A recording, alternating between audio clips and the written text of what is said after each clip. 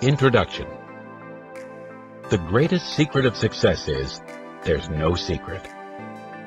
That has been discovered by hundreds of thousands of men and women who have read this book in the 25 years since it was first published. The formula for success, far from being secret, inaccessible, or difficult to understand, is clearly spelled out in this audio book.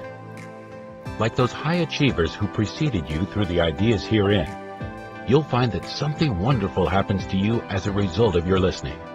If you are ready, you will achieve physical, mental, and moral health, happiness, wealth, or any other worthwhile goal whose attainment does not violate the laws of God or the rights of your fellow man.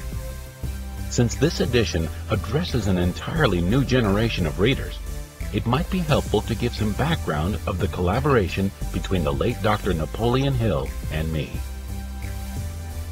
Think and Grow Rich. In 1937, I owned and operated Combined Registry Company, a national sales organization devoted exclusively to accident insurance. Morris Pickus, a well-known sales executive, sales counselor, and lecturer, gave me a book that had just been published titled Think and Grow Rich by Napoleon Hill. I read it with consuming interest because the philosophy it set forth coincided so closely with my own. In fact, I was so taken by it that I sent copies to every one of my sales representatives throughout the United States.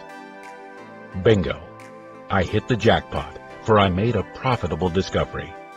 I found in Think and Grow Rich a working tool that motivated my sales representatives to motivate themselves to increase their sales and profits, and something more, to acquire wealth through responding to its inspirational self-help action message. From then on, Think and Grow Rich was a standard part of the orientation packet given to all new sales representatives in my companies. I met Hill in person for the first time in 1951. He was then 68 years old, and except for occasional speaking engagements, retired to the life of a country gentleman in Glendale, California. We hit it off immediately. Our conversation sparked an array of ideas, and I urged him to come out of retirement and resume his career in motivational training and writing.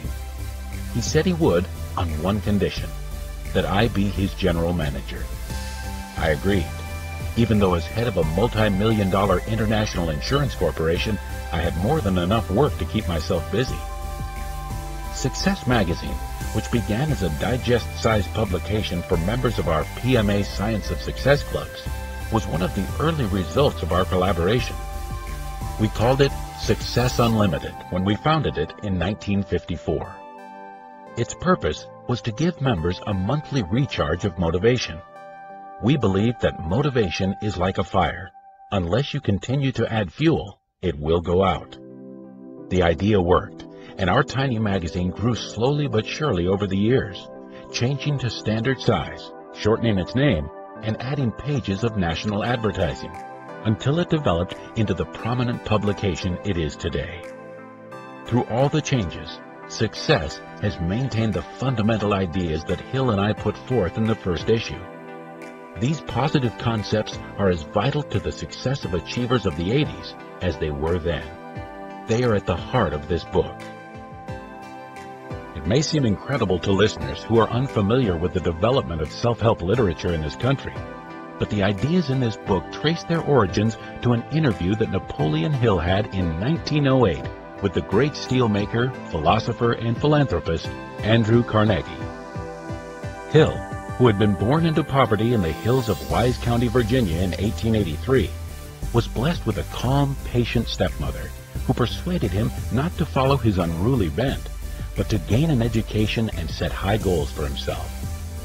He supported himself in college by working as a newspaper and magazine journalist. He hoped to eventually be able to attend law school. That changed, however, one day when he was assigned to interview Carnegie. The great man was so impressed by the young writer that he invited him to his home as a guest. They visited virtually non-stop for 3 days. The older man romanced the lives of the great philosophers and the impact their ideas had had on civilization through the centuries. It made a great impression on young Hill, who listened with rapt attention. A challenge. Andrew Carnegie knew human nature. One way to motivate an aggressive extrovert with a high energy level, who has drive and stick-to-itiveness, and whose reason and emotions are in balance, is to challenge him. The young guest was such a person, and Carnegie devised an intriguing challenge for him. What is there in the climate of this great nation that I, a foreigner, can build a business and acquire wealth? Carnegie asked. How is it that anyone here can achieve success? And before Hill could answer, he continued, I challenge you to devote 20 years of your life to the study of the philosophy of American achievement and come up with an answer. Will you accept? Yes, exclaimed Hill. Andrew Carnegie had an obsession. Anything in life that is worth having was worth working for.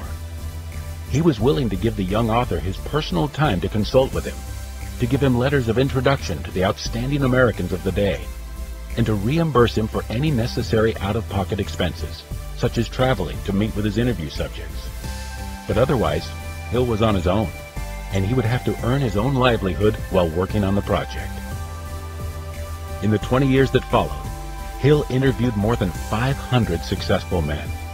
Among them were Henry Ford, William Wrigley Jr., John Wanamaker, George Eastman, John D. Rockefeller, Thomas A. Edison, Theodore Roosevelt, Albert Hubbard, J. Ogden Armour, Luther Burbank, Dr. Alexander Graham Bell, and Julius Rosenwald. Hill did earn his own livelihood by applying many of the principles he learned from Carnegie and the men he interviewed. At last, in 1928, he completed his 8-volume work, Law of Success. These books, which were reprinted around the world and are still in print, motivated thousands of people to become outstanding achievers. On the recommendation of Senator Jennings Randolph, Hill became an advisor to 2 presidents of the United States, Woodrow Wilson and Franklin Delano Roosevelt. He influenced decisions that affected the course of American history. While he was working with Roosevelt, 7 years after the publication of Law of Success, Hill began writing the manuscript of Think and Grow Rich. It was an immediate bestseller, and it has been in continuous demand ever since. Untold millions of people have read it and recommended it to others, just as I did. Think and Grow Rich builds on the basic principles of Andrew Carnegie's philosophy, as spelled out by Hill in Law of Success. What Hill and I undertook to do in this book, and I believe we accomplished it, was to distill the essence of both into a context that would make them immediately accessible. And something more. Success through a positive mental attitude tells you specifically how to use the most magnificent machine ever conceived. A machine so awesome that only God Himself could create it. This machine is your brain and nervous system, the human computer, from which the electronic computer was designed as to function, but which it can never equal. Success through a positive mental attitude instructs you on exactly what to do and how to do it in order to tap the powers of your subconscious mind and put them to work for you. Think for a moment. Have you ever been taught how to constructively use, neutralize, control, or harmonize with your passions, emotions, instincts, tendencies, feelings, moods, and habits of thought and action? Have you ever been taught exactly how to aim high and achieve your goals regardless of the obstacles? If your answer is no, congratulations, for you are on the verge of self-discovery. You will be taught these things if you listen to and apply the principles in this book. Results are what count. Every inspirational self-help action book should be judged by one immutable test: results. That is, by whether or not it motivated the listener to motivate himself to desirable action. By this standard, Success Through a Positive Mental Attitude is reputed to be one of the most successful books of its type ever published. Napoleon Hill, who died in 1970, counted it among his greatest accomplishments. In the 25 years since it first appeared in bookstores, more than 900,000 copies have been printed.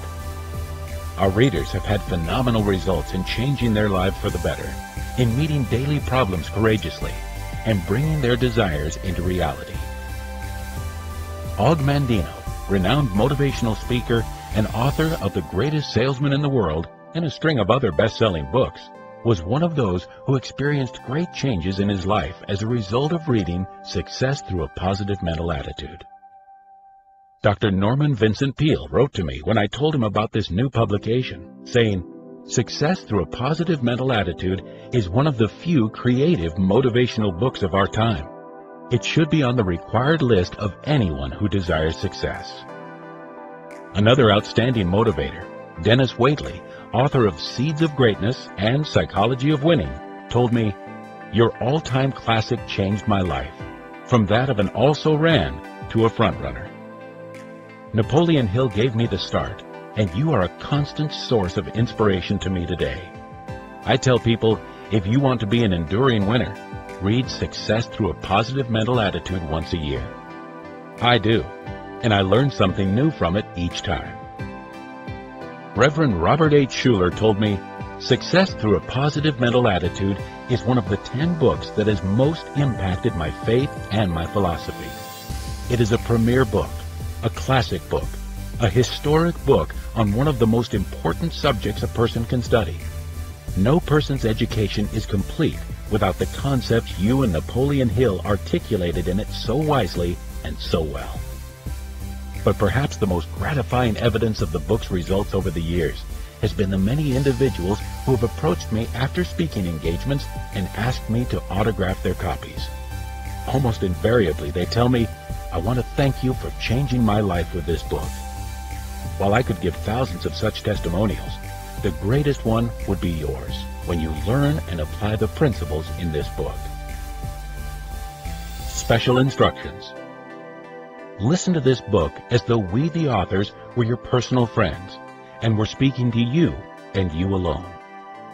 Make note of sentences, quotations, and words that are meaningful to you. Memorize self-motivators. Keep in mind at all times that the purpose of this book is to motivate you to desirable action. Abraham Lincoln developed the habit of trying to learn from the books he read, the people he met, and from casual events in daily life. These gave him ideas for reflection, and through it, he was able to recognize, relate, assimilate, and use ideas as his own.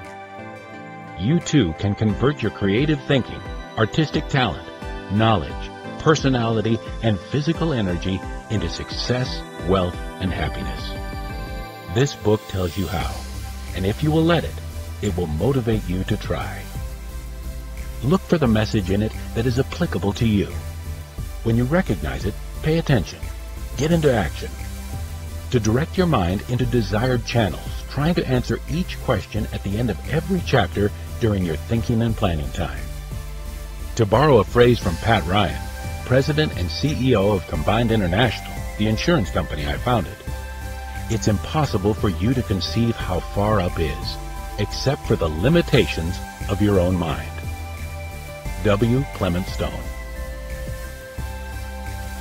Part 1. Where the Road to Achievement Begins. Chapter 1. Meet the most important living person. Meet the most important living person.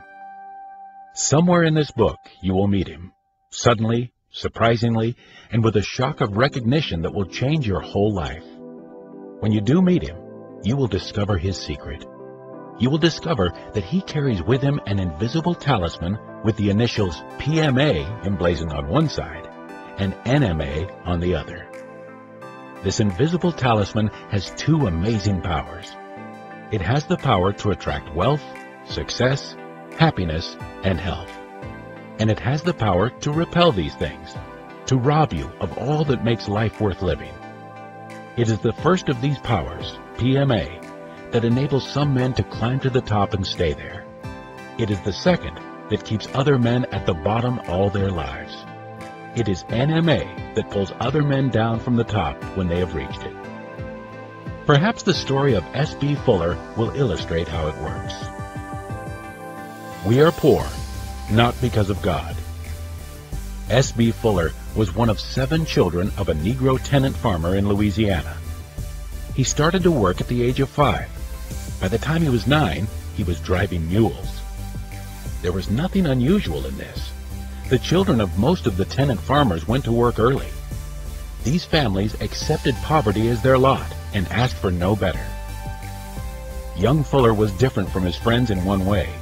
He had a remarkable mother.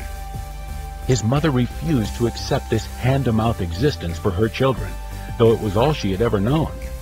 She knew there was something wrong with the fact that her family was barely getting along in a world of joy and plenty. She used to talk to her son about her dreams. "We shouldn't be poor, SB," she used to say. "And don't ever let me hear you say that it is God's will that we are poor. We are poor, not because of God. We are poor because Father has never developed a desire to become rich. No one in our family has ever developed a desire to be anything else." No one had developed a desire to be wealthy. This idea became so deeply ingrained in Fuller's mind that it changed his whole life. He began to want to be rich. He kept his mind on the things he did want and off the things he didn't want. Thus he developed a burning desire to become rich. The quickest way to make money, he decided, was to sell something. He chose soap. For 12 years he sold it door to door. Then he learned that the company which supplied him was going to be sold at auction. The firm price was $150,000. In 12 years of selling and setting aside every penny, he had saved $25,000. It was agreed that he would deposit his $25,000 and obtain the balance of $125,000 within a 10-day period. Written into the contract was the condition that if he did not raise the money, he would lose his deposit. During his 12 years as a soap salesman, S.B. Fuller had gained the respect and admiration of many businessmen. He went to them now. He obtained money from personal friends, too, and from loan companies and investment groups. On the eve of the 10th day, he had raised $115,000. He was $10,000 short. Search for the light. "I had exhausted every source of credit I knew," he recalls. "It was late at night. In the darkness of my room, I knelt down and prayed. I asked God to lead me to a person who would let me have the $10,000 in time.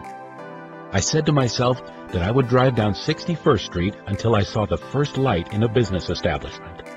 I asked God to make the light a sign indicating His answer." It was 11 o'clock at night when S.B. Fuller drove down Chicago's 61st Street. At last, after several blocks, he saw a light in a contractor's office. He walked in. There, seated at his desk, tired from working late at night, sat a man whom Fuller knew slightly. Fuller realized that he would have to be bold. "Do you want to make $1,000? asked Fuller straight out. The contractor was taken aback at the question. "Yes," he said, "of course." "Then make out a check for $10,000, and when I bring back the money, I'll bring back another $1,000 profit," Fuller recalls telling this man. He gave the contractor the names of the other people who had lent him money, and explained in detail exactly what the business venture was. Let's explore his secret of success. Before he left that night, S.B. Fuller had a check for $10,000 in his pocket. Subsequently, he obtained controlling interest not only in that company, but in 7 others, including 4 cosmetic companies, a hosiery company, a label company, and a newspaper. When we asked him recently to explore with us the secret of his success, he answered in terms of his mother's statement so many years before. "We are poor, not because of God. We are poor because Father has never developed a desire to become rich. No one in our family has ever developed a desire to be anything else." "You see," he told us, "I knew what I wanted, but I didn't know how to get it. So I read the Bible and inspirational books for a purpose. I prayed for the knowledge to achieve my objectives. 3 books played an important part in transmuting my burning desire into reality. They were 1. The Bible, 2. Think and Grow Rich, and 3. The Secret of the Ages. My greatest inspiration comes from reading the Bible. If you know what you want, you are more apt to recognize it when you see it. When you read a book, for example, you will recognize opportunities to help you get what you want. S.B. Fuller carried with him the invisible talisman with the initials PMA imprinted on one side and NMA on the other. He turned the PMA side up, and amazing things happened. He was able to bring into reality ideas that were formerly mere daydreams. Now, the important thing to notice here is that S.B. Fuller started life with fewer advantages than most of us have, but he chose a big goal and headed for it. Of course, the choice of goal was individual. In these times and in this country, you still have your personal right to say, "This is what I choose. This is what I want most to accomplish." And unless your goal is against the laws of God or society, you can achieve it. You have everything to gain and nothing to lose by trying. Success is achieved and maintained by those who keep trying with PMA. What you try for is up to you. Not everyone would care to be an S.B. Fuller, responsible for large manufacturing concerns. Not everyone would choose to pay the costly price of being a great artist. To many, the riches of life are quite different. A skill in day-to-day living which adds up to a happy, love-filled life is success. You can have this and other riches too. The choice is yours. But whether success to you means becoming rich as it did to S.B. Fuller, or the discovery of a new element in chemistry, or the creation of a piece of music, or the growing of a rose, or the nurturing of a child, no matter what success means to you, the invisible talisman with the initials PMA emblazoned on one side and NMA on the other can help you achieve it. You attract the good and desirable with PMA. You repel them with NMA. Every adversity has the seed of an equivalent or greater benefit. But what if I have a physical handicap? How can a change of attitude help me, you may ask? Perhaps the story of Tom Dempsey, a boy who was disabled at birth, will give you your answer. Tom was born without half a right foot and only a stub of a right arm. As a boy, he wanted to engage in sports as the other boys did. He had a burning desire to play football. Because of this desire, his parents had an artificial foot made for him. It was made of wood. The wooden foot was encased in a special stubby football shoe. Hour after hour, day after day, Tom would practice kicking the football with his wooden foot. He would try and keep on trying to make field goals at greater and greater distances. He became so proficient that he was hired by the New Orleans Saints. The screams of 66,910 football fans could be heard throughout the entire United States when, within the last 2 seconds of the game, Tom Dempsey, with his crippled leg, kicked a record-breaking 63-yard field goal. It was the longest field goal ever kicked in a professional football game. It gave the Saints a winning score of 19-17 over the Detroit Lions. "We were beaten by a miracle," said Detroit coach Joseph Schmidt. And to many, it was a miracle, an answer to a prayer. Tom Dempsey didn't kick that field goal. God kicked it, said Lion linebacker Wayne Walker. Interesting, but what does the Tom Dempsey story mean to me, you may ask? Our response would be, very little, unless you develop the habit of recognizing, relating, assimilating, and using universal principles and adopt them as your very own. Then follow through with desirable action. And what are the principles you can apply from the Tom Dempsey story, whether or not you are physically disabled? They can be learned and applied by children and adults. Greatness comes to those who develop a burning desire to achieve high goals. Success is achieved and maintained by those who try and keep on trying with PMA. To become an expert achiever in any human activity, it takes practice, practice, practice. Effort and work can become fun when you establish specific desirable goals. With every adversity, there is a seed of an equivalent or greater benefit for those who are motivated with PMA to become achievers. Man's greatest power lies in the power of prayer. To learn and apply these principles, turn up your invisible talisman to the PMA side. When Henley wrote the poetic lines, "I am the master of my fate, I am the captain of my soul," he could have informed us that we are the masters of our fate because we are masters first of our attitudes. Our attitudes shape our future. This is a universal law. The poet could have told us with great emphasis that this law works whether the attitudes are destructive or constructive. The law states that we translate into physical reality the thoughts and attitudes which we hold in our minds, no matter what they are. We translate into reality thoughts of poverty just as quickly as we do thoughts of riches. But when our attitude toward ourselves is big, and our attitude toward others is generous and merciful, we attract big and generous portions of success. A truly great man. Consider the example of Henry J. Kaiser, a truly successful person because his attitude toward himself is big. Companies identified with the name Henry J. Kaiser hold assets of more than $1 billion. Because he is generous and merciful to others, the speechless have been made to talk, the crippled have been restored to useful lives, and hundreds of thousands of persons have received hospital care at a very low cost. All this grew from seeds of thought planted within him by his mother.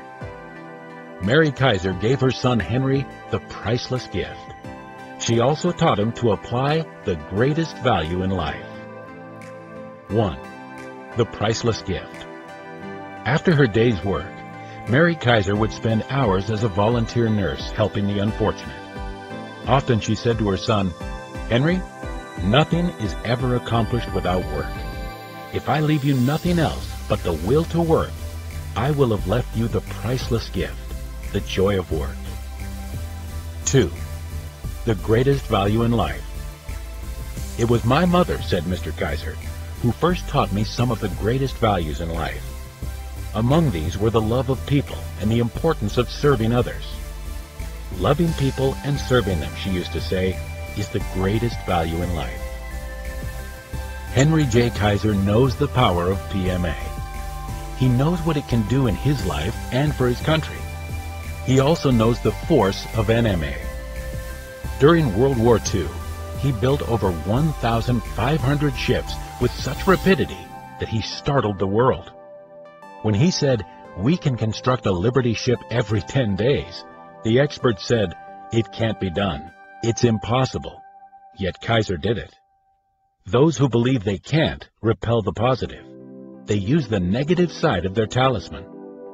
Those who believe they can repel the negative. They use the positive side. That is why we must be cautious when we use this talisman. Its PMA side can get for you all the rich blessings of life. It can help you to overcome your difficulties and to discover your strengths. It can help you step out ahead of your competitors. And, as with Kaiser, it can turn what others say is impossible into reality.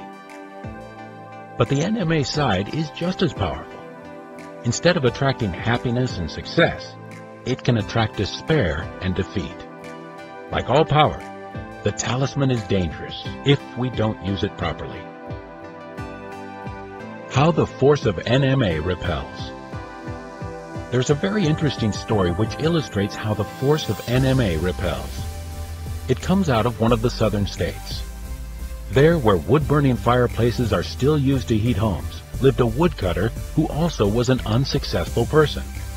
For more than 2 years, he had supplied a certain homeowner with firewood. The woodcutter knew that the logs could not be larger than 7 inches in diameter if they were to fit this particular fireplace. On one occasion, this old customer ordered a cord of wood, but was away when it was delivered. On arriving home, he discovered that most of the wood was larger than the specified size. He called the woodcutter and asked him to have the oversized logs exchanged or split. "I can't do that," said the wood dealer. "It would cost more than the whole load is worth." With that, he hung up. So the homeowner was left with the job of splitting the logs himself. He rolled up his sleeves and set to work. About halfway through the job, he noticed that one particular log had a very large knothole which someone had plugged up. the homeowner lifted the log. It seemed unusually light and appeared to be hollow. With a hefty swing of the axe, he split the log. A blackened roll of tinfoil fell out. The homeowner stooped down, picked up the roll, and unwrapped it. To his amazement, it contained very old $50 and $100 bills. Slowly, he counted them. They amounted to exactly $2,250. The bills had evidently been in the tree for many years, as the paper was very brittle. The homeowner had PMA. His only thought was to get the money back to its rightful owner. He picked up the telephone, called the wood dealer again, and asked him where he had cut this load. Again, the woodcutter's NMA asserted its repelling power. "That's nobody's business but mine," he said. "If you give away your secrets, people will cheat you every time." Despite many efforts, the homeowner never learned where the logs came from or who had sealed the money inside. Now, the point of this story does not lie in irony. It is true that the man with PMA found the money, while the man with NMA had not. But it is also true that good breaks do occur in everyone's life. However, the man who lives with NMA will prevent life's lucky breaks from benefiting him. And the man with PMA will so arrange his attitudes that he will turn even the bad breaks into advantages. On the sales staff of the Combined Insurance Company of America, there was a salesman named Al Allen. Al wanted to be the company's star salesman. He tried to apply the PMA principles found in the inspirational books and magazines he read. He read an editorial in Success Unlimited magazine entitled, "Develop Inspirational Dissatisfaction." It wasn't long after that he had an opportunity to put into practice what he had read. He had a bad break. This gave him the opportunity to arrange his attitudes so that he could use the PMA side of his talisman effectively. He developed inspirational dissatisfaction. One icy winter day, Al cold canvassed every store in a city block in Wisconsin. He walked in unannounced and tried to sell insurance. On that day, Al did not make a single sale. Of course, he was dissatisfied. But Al's PMA turned this dissatisfaction into inspirational dissatisfaction. Why? He remembered the editorial he had read. He applied the principle. The next day, before setting out from the local office, he told his fellow salesman about his failures the day before. He said, "Wait and see. Today, I'm going back to call on those same prospects, and I'll sell more insurance than all the rest of you combined." And the remarkable thing is that Al did it. He went back to that same city block and again called on every person he had talked to the day before. He sold 66 new accident contracts. Now, this was an unusual achievement, and it happened because of the bad breaks when Al trudged through the sleet and wind for 8 hours without selling a single policy. Al Allen was able to rearrange his attitudes. He was able to convert the negative kind of dissatisfaction that most of us would feel in similar circumstances of failure on one day into inspirational dissatisfaction, which resulted in success the next day. Al did become the company's best salesman and was promoted to a sales manager. This ability to turn the invisible talisman over and use the side which has the force of PMA rather than the side which has the force of NMA is characteristic of so many of our really successful people. Most of us are inclined to look upon success as coming in some mysterious way through advantages that we do not have. Perhaps because we do have them, we don't see them. The obvious is often unseen. Every man's PMA is his advantage, and there is nothing mysterious about it. Henry Ford, after he had achieved success, was the subject of much envy. People felt that because of good fortune or influential friends or genius or whatever they thought was Ford's secret, because of these things, Ford was successful. And no doubt some of these elements played a part, but there was something more. Perhaps one person in every 100,000 knew the real reason for Ford's success, and those few were usually ashamed to speak of it because of its simplicity. A single glimpse of Ford in action will illustrate the secret perfectly. Years ago, Henry Ford decided to develop the now famous motor known as V8. He wanted to build an engine with the entire 8 cylinders cast in one block.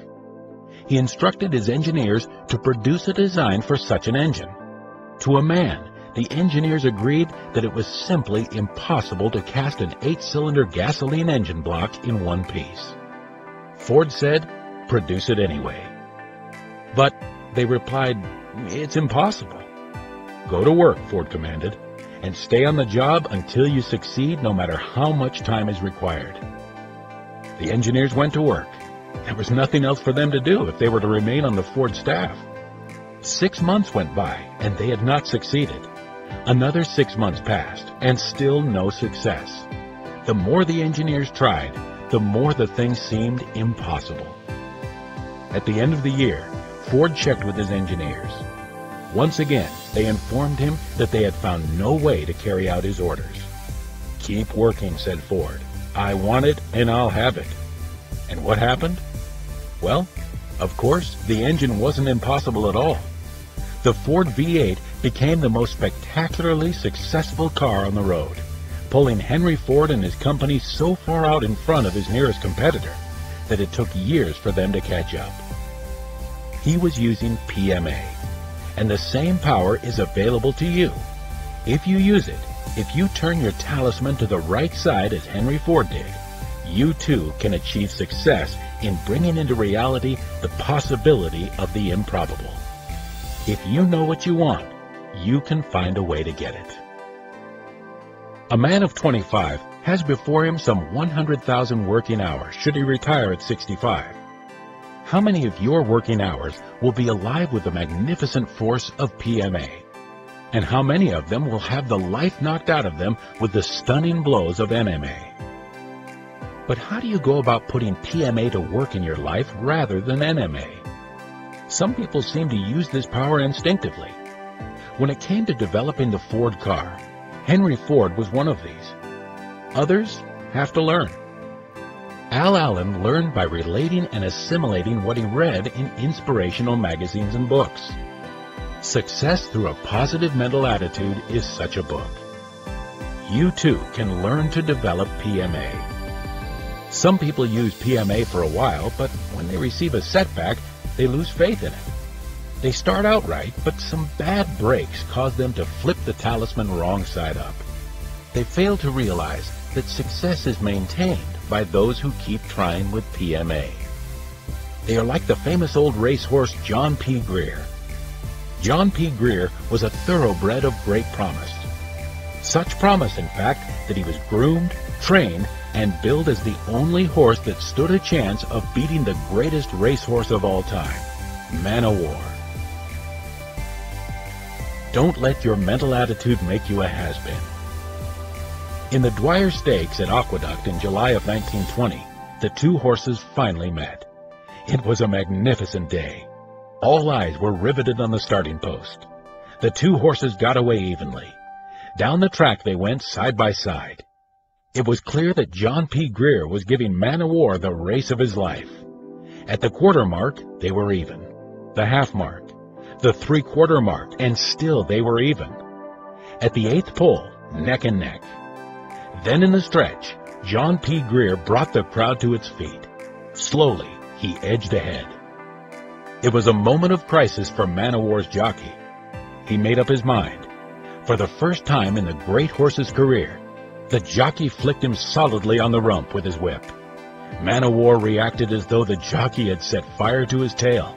He shot out ahead and pulled away from John P. Greer as if the other horse were standing still. At the end of the race, Man o' War was 7 lengths ahead. But the significant thing from our point of view was the effect of defeat on the other horse. John P. Greer had been a horse of great spirit. Victory was in his attitude. But he was so broken by this experience that he never really recovered. All of his races afterwards were weak, half-hearted attempts, and he never won again. People are not racehorses, but this story is reminiscent of far too many men who in the boom years of the 1920s started off with a wonderful attitude of success. They achieved financial success and then, When the Depression struck in 1930, they experienced defeat. They were crushed. Their attitude changed from positive to negative. Their talisman flipped to the side that read NMA. They stopped trying. They, like John P. Greer, became has-beens. Some people seem to use PMA pretty much all the time. Others start and then quit. But others, the vast majority of us, have never really begun to use the tremendous powers available to us. What about us? Can we learn to use PMA as we've learned other skills? The answer, based on our years of experience, is a definite yes. This is the subject of this book. In the chapters that follow, we will show you how it can be done. The effort to learn will be worth it because PMA is the essential ingredient in all success. Meet the most important living person. The day you recognize PMA for yourself is the day that you will meet the most important living person. Who is he? Why, the most important living person is you, as far as you and your life are concerned. Take a look at yourself. Isn't it true that you carry with you an invisible talisman with the initials PMA emblazoned on one side and NMA on the other? What exactly is this talisman, this force? The talisman is your mind. PMA is a positive mental attitude. A positive mental attitude is the right mental attitude. What is the right mental attitude? It is most often comprised of the plus characteristics symbolized by such words as faith, integrity, hope, optimism, courage, initiative, generosity, tolerance, tact, kindliness, and good common sense. A person with positive mental attitude aims for high goals and constantly strives to achieve them. NMA is a negative mental attitude. It has opposite characteristics to PMA. After years spent studying successful men, the authors of Success Through a Positive Mental Attitude have come to the conclusion that a positive mental attitude is the one simple secret shared by them all. It was PMA that helped S.B. Fuller overcome the disadvantages of poverty. It was PMA that motivated Tom Dempsey, despite his crippled leg, to kick the longest field goal ever kicked in a professional football game. And it was certainly a positive mental attitude that enabled Henry J. Kaiser to build a Liberty ship every 10 days. It was Al Allen's ability to turn his talisman right side up that motivated him to return to his prospects, the very ones who had refused him the day before, and set a new sales record. Do you know how to make your invisible talisman work for you? Perhaps you do. Perhaps you don't. Perhaps you have developed and strengthened your PMA until life is bringing you every worthwhile wish. But if you haven't, you can and will learn the techniques whereby you can release your power of PMA through its magic in your life as you continue to listen to this book. A positive mental attitude, what it is and how it may be developed and applied, is described throughout this book. It is the one essential principle of this book's 17 principles for achieving worthwhile success. Achievement is attained through some combination of PMA with one or more of the other 16 success principles. Master them. Begin applying each of them as you recognize them while listening to Success Through a Positive Mental Attitude. When you make each principle a part of your life, yours will be a positive mental attitude in its most powerful form. And the payoff will be success, health, happiness, wealth, or whatever definite aims you may have in life. These will be yours, provided you don't violate the laws of infinite intelligence and the rights of your fellow men. Such violations are the most repellent forms of NMA. In Chapter 2, you will find the formula by which you may keep your mind positive. Master that formula. Apply it in all that you do, and you will be on your way to the attainment of your every desire. Pilot number 1. Thoughts to steer by. 1. Meet the most important living person. That person is you. Your success, health, happiness, wealth depend on how you use your invisible talisman. How will you use it? The choice is yours. 2. Your mind is your invisible talisman. The letters PMA, positive mental attitude, are emblazoned on one side, and NMA, negative mental attitude, on the other. These are powerful forces. PMA is the right mental attitude for each specific occasion. It has the power to attract the good and the beautiful. NMA repels them. It is a negative mental attitude that robs you of all that makes life worth living. Self-question. How can I develop the right mental attitude? Be specific. 3. Don't blame God for your lack of success. Like S.B. Fuller, you can develop a burning desire to succeed. How? Keep your mind on the things you want and off the things you don't want. How? 4. Like S.B. Fuller, read the Bible and inspirational books for a purpose. Ask for divine guidance. Search for the light. Self-question. Do you believe it's proper to ask for divine guidance? 5. Every adversity has the seed of an equivalent or greater benefit for those who have PMA. Sometimes the things that seem to be adversities turn out to be opportunities in disguise. Tom Dempsey discovered this as a cripple. Self-question. Will you engage in thinking time to determine how you can turn adversities into seeds of equivalent or greater benefits? 6. Accept the priceless gift, the joy of work. Apply the greatest value in life. Love people and serve them. Like Henry J. Kaiser, you will attract big and generous portions of success. You can if you develop PMA. Self-question. Will you search to find out how you can develop PMA as you continue to listen to this book? 7. Never underestimate the repellent power of a negative mental attitude. It can prevent life's lucky breaks from benefiting you. Self-question. PMA attracts good luck. How can I develop the habit of PMA? 8. You can profit by disappointment if it is turned into inspirational dissatisfaction with PMA. Like Al Allen, develop inspirational dissatisfaction. Rearrange your attitudes and convert a failure of one day into success on another. How do you think you can develop inspirational dissatisfaction?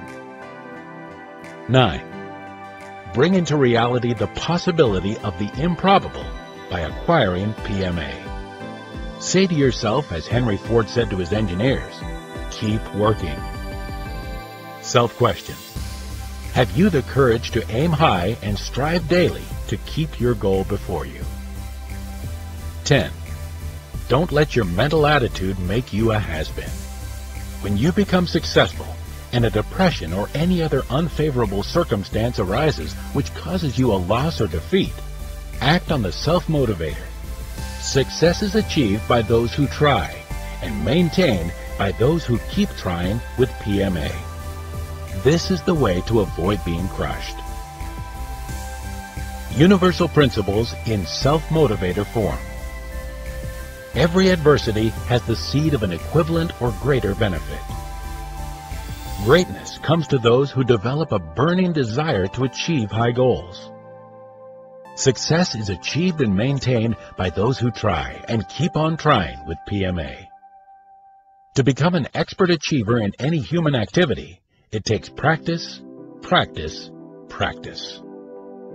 Man's greatest power lies in the power of prayer. Chapter 2. You can change your world. We now know that PMA is a positive mental attitude. And we also know that a positive mental attitude is one of the 17 success principles. When you begin to apply a combination of these principles with PMA in your chosen occupation or to a solution of your personal problems, you are on the road to success. Then you are on the right track and headed in the right direction toward getting what you want. To achieve anything worthwhile in life, it is imperative that you apply PMA, regardless of what other success principles you employ. PMA is the catalyst which makes any combination of success principles work to attain a worthwhile end. It is NMA, combined with some of the same principles, that is the catalyst which results in crime or evil. And grief, disaster, tragedy, sin, disease, death are some of its rewards. 17 Success Principles. The authors have for many years given lectures, instructed classes, and conducted a correspondence course on the 17 Success Principles. The title of the course, PMA, The Science of Success. These 17 principles are: 1. A positive mental attitude. 2. Definiteness of purpose. 3. Going the extra mile. 4. Accurate thinking. 5. Self-discipline. 6. The mastermind. 7. Applied faith. 8. A pleasing personality. 9. Personal initiative. 10. Enthusiasm. 11. Controlled attention. 12. Teamwork. 13. Learning from defeat. 14. Creative vision. 15. Budgeting time and money. 16. Maintaining sound physical and mental health. 17. Using cosmic habit force, universal law. These 17 success principles are no creation of the authors. They were extracted from the lifetime experiences of hundreds of the most successful persons our nation has known during the past century. As long as you live, from this day forward, you can analyze your every success and every failure. That is, if you imprint these 17 principles indelibly in your memory. You may develop and maintain a permanent positive mental attitude by making it your responsibility to adopt and apply these 17 principles in your daily living. There is no other known method by which you may keep your mind positive. Analyze yourself courageously now and learn which of these 17 principles you have been using and which of them you have been neglecting. In the future, analyze both your successes and your failures using the 17 principles as a measuring device. And very soon, you will be able to lay your finger on what has been holding you back. If you have PMA and don't succeed, then what? If you use PMA and don't succeed, it may be because you are not using each of the principles that are necessary in the combination for success to attain your specific goal. You may wish to check the stories of S.B. Fuller, Tom Dempsey, Henry J. Kaiser, the Woodcutter, Al Allen, and Henry Ford to recognize which of the 17 success principles each person applied or neglected to apply. You might analyze someone you know who is a has-been in real life. As you read the case histories in the chapters which follow, do the same thing. Ask yourself, which of the 17 success principles are used? Which are omitted? At first, it may be difficult to understand and apply the principles, but as you continue to listen to Success Through a Positive Mental Attitude, each of these principles will become more clear to you. You will then be able to use them. When you get to Chapter 20, you will be able to check yourself accurately by the 17 success principles. There you will find a self-analysis chart under the heading Success Quotient Analysis. Has the world given you a raw deal? The students who have enrolled in the PMA Science of Success course have often been people who consider themselves failures in some area of their lives. The very first question such a person might be asked when he enters this class is, why? Why are you taking this course? Why haven't you had the success you would like to have? And the reasons which they give tell us a tragic story about the causes of failure. I never really had a chance to get ahead. My father was an alcoholic, you know. I was raised in the slums, and that's something you can never get out of your system. I only had a grammar school education. These people are all saying, in essence, that the world has given them a raw deal.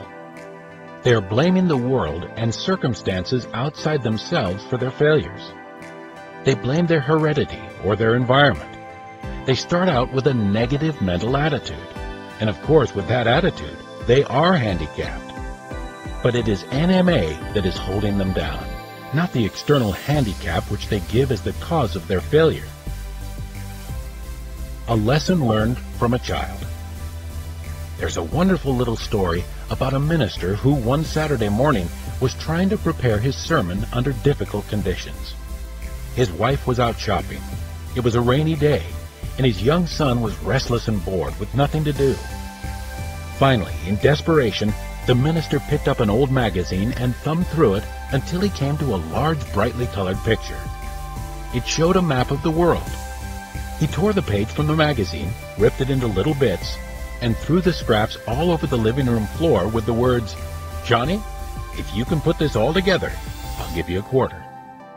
The preacher thought this would take Johnny most of the morning, but within 10 minutes there was a knock on his study door.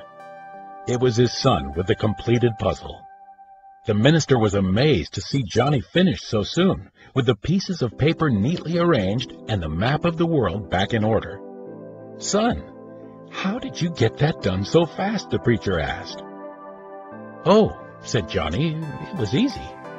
On the other side there was a picture of a man.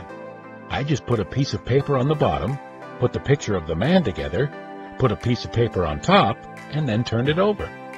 I figured that if I got the man right, the world would be right." The minister smiled and handed his son a quarter. "And you've given me my sermon for tomorrow, too," he said. "If a man is right, his world will be right." There's a great lesson in this idea. If you are unhappy with your world and want to change it, the place to start is with yourself. If you are right, your world will be right. This is what PMA is all about. When you have a positive mental attitude, the problems of your world tend to bow before you. You were born a champion. Have you ever thought about the battles you won before you were born? Stop and think about yourself, says Amram Scheinfeld, an expert on genetics. In all the history of the world, there was never anyone else exactly like you. And in all the infinity of time to come, there will never be another. You are a very special person, and many struggles took place that had to be successfully concluded in order to produce you. Just think, tens of millions of sperm cells participated in a great battle, yet only one of them won, the one that made you. It was a great race to reach a single object, a precious egg containing a tiny nucleus. This goal for which the sperms were competing was smaller in size than the point of a needle, and each sperm was so small that it would have to be magnified thousands of times before it could be seen by the human eye. Yet it is on this microscopic level that your life's most decisive battle was fought. The head of each of the millions of sperms contained a precious cargo of 24 chromosomes, just as there were 24 in the tiny nucleus of the egg. Each chromosome was composed of jelly-like beads closely strung together. Each bead contained hundreds of genes to which scientists attribute all the factors of your heredity. The chromosomes in the sperm comprised all the hereditary material and tendencies contributed by your father and his ancestors. Those in the egg nucleus, the inheritable traits of your mother and her ancestors. Your mother and father themselves represented the culmination of over 2 billion years of victory in the battle to survive. And in one particular sperm, the fastest, the healthiest, the winner, united with the waiting egg to form one tiny living cell. The life of the most important living person had begun. You had become a champion over the most staggering odds you will ever have to face. For all practical purposes, you had inherited from the vast reservoir of the past all the potential abilities and powers you need to achieve your objectives. You were born to be a champion, and no matter what obstacles and difficulties lie in your way, they are not 1/10 so great as the ones that have already been overcome at the moment of your conception. Victory is built in to every living person. Take the case of Irving Ben Cooper, who was one of America's most respected judges. But this was very far from the way young Ben Cooper thought of himself as a young boy. How a frightened boy developed PMA. Ben grew up in a near-slum neighborhood in St. Joseph, Missouri. His father was an immigrant tailor who earned little money. Many days there simply wasn't enough to eat. To heat their small home, Ben used to take a coal scuttle and walk down to the railroad tracks that ran nearby. There he would pick up pieces of coal. It embarrassed Ben to have to do it. He'd often try to sneak through the back streets so children from school wouldn't see him, but they often did. There was one gang of boys in particular who found great sport in ambushing Ben on his way home from the tracks and beating him up. They would scatter his coal all over the street and send him home with tears streaming from his eyes. Thus it was that Ben lived in a more or less permanent state of fear and self-despising. Something happened, as it always must when we break the pattern of defeat. The victory within us does not assert itself until we are ready. Ben was inspired to positive action because he read a book. It was Robert Coverdale's Struggle by Horatio Alger. In it, Ben read the adventures of a youngster like himself who was faced with great odds, but who overcame these odds with the courage and moral strength which Ben wished to possess. The boy read every one of the Horatio Alger books he could borrow. As he read, he lived the part of the hero. All winter, he sat in the cold kitchen reading stories of courage and success, unconsciously absorbing a positive mental attitude. Some months after he read his first Horatio Alger book, Ben Cooper was again making a trip down to the railroad tracks. Off in the distance, he saw three figures dart behind a building. His first thought was to turn and run. Then he remembered the courage that he had admired in his book heroes, and instead of turning, his hand gripped the coal scuffle more tightly, and he marched straight ahead, as if he were one of the Alger heroes. It was a brutal fight. The three boys jumped Ben all at the same time. His bucket dropped, and he started flailing his arms with a determination that caught the bullies by surprise. Ben's right hand smashed into the lips and nose of one of the boys, his left hand into his stomach. To Ben's surprise, the boy stopped fighting and turned and ran. Meanwhile, the other two boys were hitting and kicking him. Ben managed to push one boy away and knock the other down. He jumped on the second boy with his knees, while he plowed punch after punch into his stomach and jaw as if he were mad. Now there was just one boy left. This was the leader. He had jumped on top of Ben. Ben managed to pull him aside and get on his feet. For a second, the two boys stood and looked each other squarely in the eyes. And then, bit by bit, the leader stepped backwards. He too ran away. Perhaps it was righteous indignation, but Ben picked up a chunk of coal and threw it at the retreater. It wasn't until then that Ben realized that his nose was bleeding and that he had black and blue marks on his body from the punches and kicks he had received. It was worth it. It was a great day in Ben's life. In that moment, he overcame fear. Ben Cooper wasn't much stronger than he had been a year earlier. His attackers were no less tough. The difference came in Ben's own mental attitude. He had faced danger in spite of fear. He decided that no longer was he going to be pushed around by bullies. From now on, he himself was going to change his world. And of course, this is exactly what he did. Identify yourself with a successful image. The boy gave himself an identity. When he fought the three bullies on the street that day, he was not fighting as frightened, undernourished Ben Cooper. He was fighting as Robert Coverdale, or any other of the plucky and daring heroes of Horatio Alger's books. Identifying oneself with a successful image can help break the habits of self-doubt and defeat which years of NMA set up within a personality. Another and equally important successful technique for changing your world is to identify yourself with an image that will inspire you to make the right decisions. It can be a slogan, a picture, or any other symbol that is meaningful to you. What will your picture say to you? The president of a Midwest concern operating internationally was visiting his San Francisco office. He noticed a large photograph of himself on the wall of the office of Dorothy Jones, a private secretary. "Dottie, that's a rather large picture for this size room, isn't it?" he asked. Dorothy responded, "When I have a problem, you know what I do?" Without waiting for an answer, she demonstrated by placing her elbows on her desk, propping her head on the fingers of her folded hands, and looking up at the picture. "Boss, how the heck would you solve this problem?" she asked. Dottie's remarks seem rather humorous, yet the essence of her idea is startling. Perhaps you have a picture in your office, your home, or in your wallet that could give you the right answer to an important question in your life. Yours may be a picture of your mother, father, wife, husband, of Benjamin Franklin or Abraham Lincoln. It may be that of a saint. What will your picture say to you? There's one way to find out. When you are faced with a serious problem or decision, ask your picture a question. Listen for the answer. Another essential ingredient for changing your world is to have definiteness of purpose, one of the 17 principles of success.